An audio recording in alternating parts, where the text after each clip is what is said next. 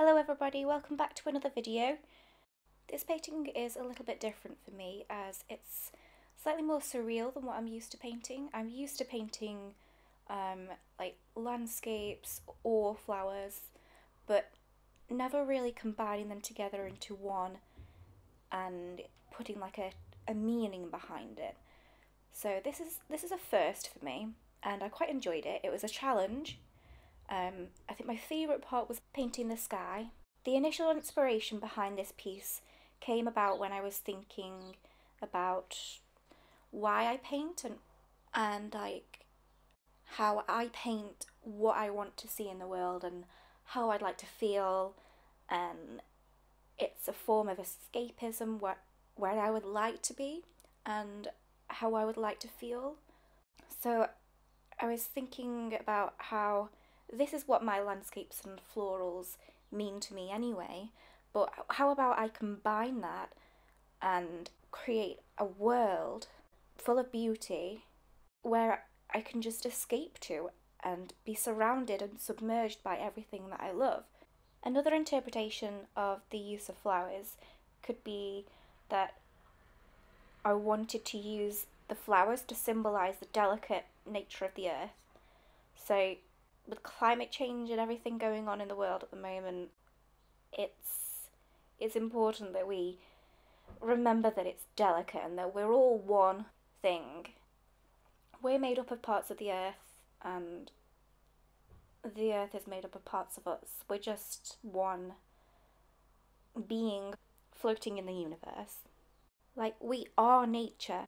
And I find it comforting to remember this and the idea that the environment is constant. The natural world is something that's been with us for millions of years. It's stood the test of time, yet it's delicate, so we have to take care of it. As a sufferer of OCD, which I describe to people as anxiety because they seem to understand it more that way, I find strength in this idea. This painting was really challenging because I'm used to working just off one reference image, but with this piece I had to combine my imagination with multiple reference images of flowers and then apply what I knew about how lighting works and how light and shadows would appear on these flowers that I was imagining, because the light in the photos was completely different. I had to really use my imagination and artistic license with this piece.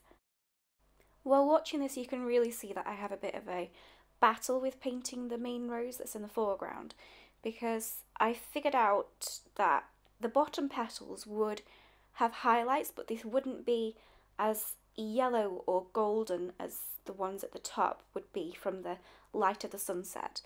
So I thought maybe I can make those petals down there slightly purpley, because that's how I would imagine a rose to look in the sunset.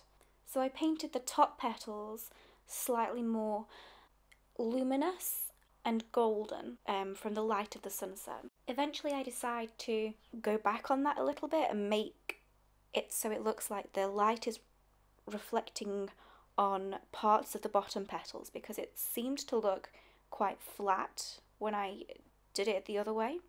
And then I added some flowers to the right hand side, and the lady that's standing on top of the rose with her arms outstretched, soaking up all that is positive and beautiful and wonderful in the world. Thank you very much for watching. I hope you liked this piece. I think I will carry on with this surreal theme and create more like this. If you'd like to see that, stay tuned, subscribe, like and comment, and I'll see you in the next one. Bye!